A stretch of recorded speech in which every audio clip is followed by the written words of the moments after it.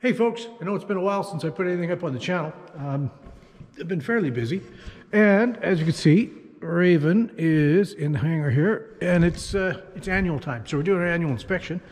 I've had the interior completely removed from it. There's so many screws, so many Phillips head screws in there, so all the floors have been out, and it's actually as you see it now, it's starting to go back together again. That's still wide open back in there. Did my inspections, and this has all been removed and put back on again, so I'm actually in the process of starting to put stuff back together, so that's a good sign. But here's what I've been doing for the last few hours.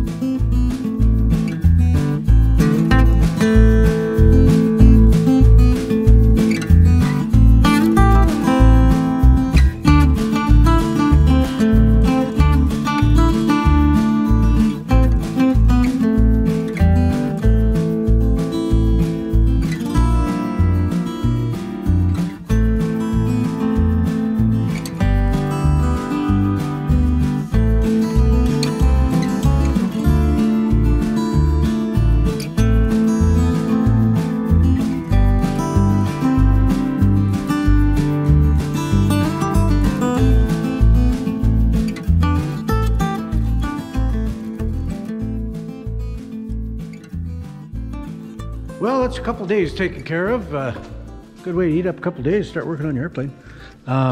In here you'll notice, I don't know if you can see that or not, but there's a brand new e-mag in there. So out with the old and in with the new. So there's an electronic mag in there. So now we've brought the timing up to the 1980s. So that's encouraging. It was a little bit of a struggle for me because I'm not nearly as flexible as I used to be, but I had to plant my carcass underneath that panel all the way up to the firewall to get in there to tie up some wires and pull the wires in and do a nice neat job. Not as flexible as I used to be, I tell you. It's well, after a couple of days of work, we're getting ready. We're starting to put the interior back in. So seats are in, floor mats are in, side panels and stuff are in, panels back together. I give her a good cleaning. Yeah, we're on our way to getting her back together. The new mag is in and timed. Timing on that couldn't be easier. So with this e-mag, it's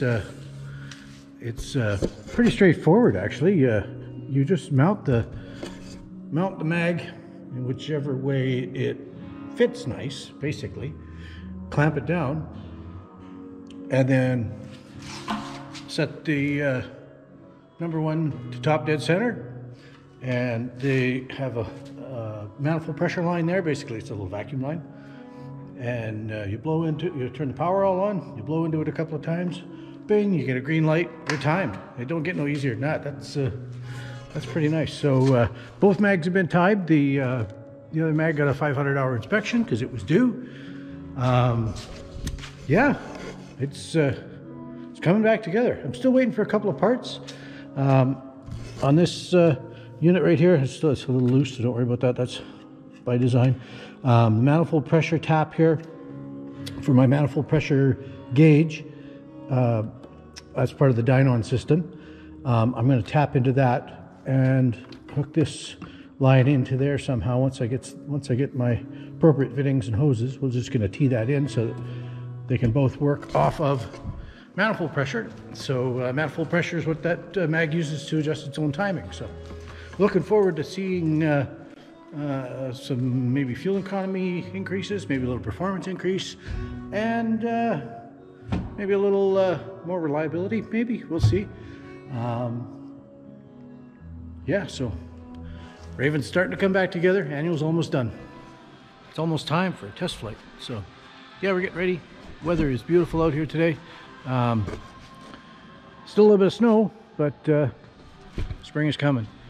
Here it is. It's hard to see in there, but there it is. Right there, there's my new e-mag.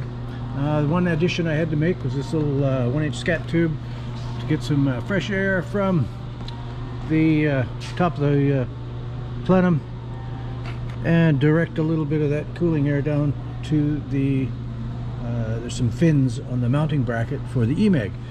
They suggested that it might be a good idea to put a cooling tube on there, so I thought, what the heck. It took a little bit of work, but not a big deal. And I've actually come up with this little idea for wintertime flying. If it's not needed, I can just block it off like that. So that's the little block off for that.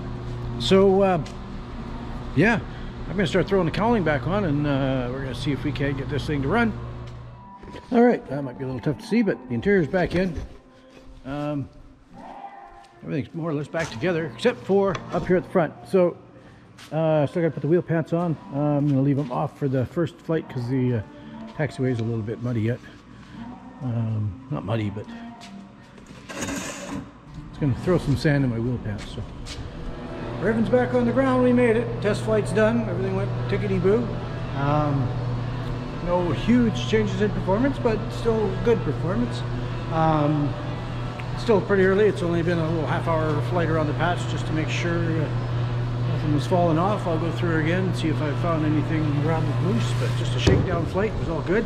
I did stop at the pumps to get some fuel, and I must say that I mean, I've only done it once, but when she started up, boom, right now it started right up. So electronic ignition seems to be helping the starting situation anyways. Not that it was ever hard to start before, but it would usually go through 6 or 7 blades before it fired. Now one blade and she's running, so that's nice.